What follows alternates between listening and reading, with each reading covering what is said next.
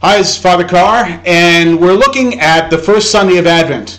What is it you've been hearing a lot about when it comes to 2012? Don't pay any attention to it.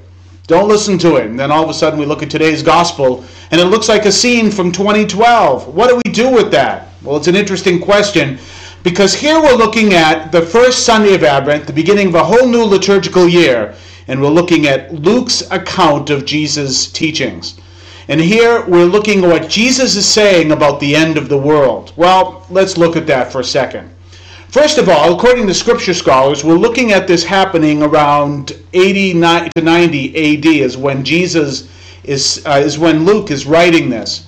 And so when we see that within that context, we realize that we're not looking at an eyewitness account. We're looking at people telling this is what Jesus said. And in that case, this is what Jesus said would happen because it's happened. It's the fall of Jerusalem, and all of a sudden everything that was predicted for Jerusalem has happened. It happened about 10 years earlier with a place we call Masada, when the Roman soldiers came in and eliminated Jerusalem. It eliminated Israel, never to exist again until 1946. Obviously, the Jewish people was still here, and they were in different places all over the world, but the nation of Israel didn't exist again until 1946. Jesus predicted that, and Luke is writing after the fact when we see this around 80 to 90 AD. And then we look at it further, and we see what's being said here. And we can see that within our own reflection. Jesus is saying to these people, he's saying, when the time comes. Now, let's reflect on that in two ways.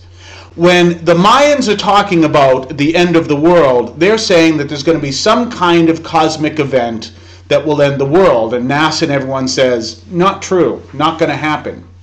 But when we look at what Jesus is saying, it's not going to be some kind of cosmic event.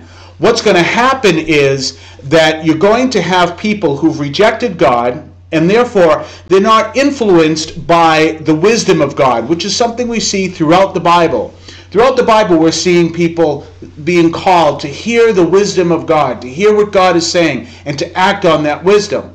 When we have people saying, I'm not going to listen to that wisdom, I'm going to listen to my own wisdom, there comes a point that you realize that you can only go so far on human wisdom. And eventually what happens is your political sphere becomes limited because you can only go so far on human wisdom.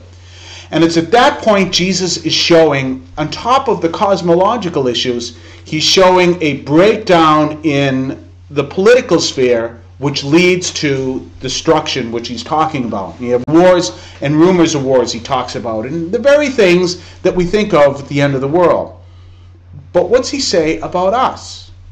But you stand and be ready because your Savior is coming.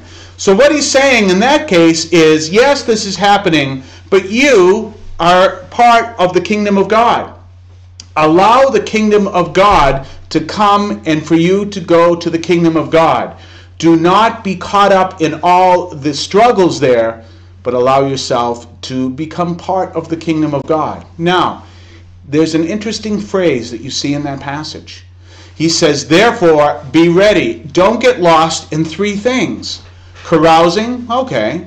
Drinking, getting drunk, in other words, there's nothing wrong with drinking. Getting drunk, okay. And anxiety. Whoa, wait a minute. Something doesn't fit here. Carousing, all right, I can understand that. Getting drunk, okay, I can. And anxiety? How much of us have anxiety every day? How much of us find ourselves worried every day? And Jesus says, don't worry, that's going to lead you down the wrong path. When you are ready to serve God, then you are also ready to say, can I trust in Him enough that I won't worry? That's what Jesus is saying to us all the time. And He's calling us not to worry. So, how do we do that? How do we prepare ourselves? We allow ourselves to be transformed, as St. Paul says. We allow ourselves to experience the wisdom as we see throughout the Bible. And we allow that to transform us to the point that we trust in God and know that He is with us. And then we act on that trust so that we're loving others. Because, as Father Jonas says from Constanova, when people are under a lot of struggle and a lot of pressure, who do they look to for the one who's going to be there as their support? They look to you because you're the one that says, my hope is in Christ, which is what we're called to do. You see, in Jesus' image, he's saying to us, be people of faith, that when people feel there is no stability here anymore, where do we look? They find you. And who do you represent? You represent Jesus. Remember what St. Paul says, we are ambassadors for Christ. So when we look at that scene, don't just turn around and say, oh, this is great, the end of the world is here, as Jesus calls us to do, as much as that people might say, well, why would I do that? Because Jesus says so. But more so, oh, I want to be an influence when people have their own little crises in the world. And I can only do that when I live the faith as Christ calls me to do, when I become an element with my community, where I can be a person of faith, where my community can be people of faith, and we can be there saying, come to the land that the Lord will show you his peace. Turn from your anxiety and know that the Lord is with you. And the only way we can do that is when we listen to the words of Jesus and follow him. God bless you. And so here you have this total destruction and elimination of Israel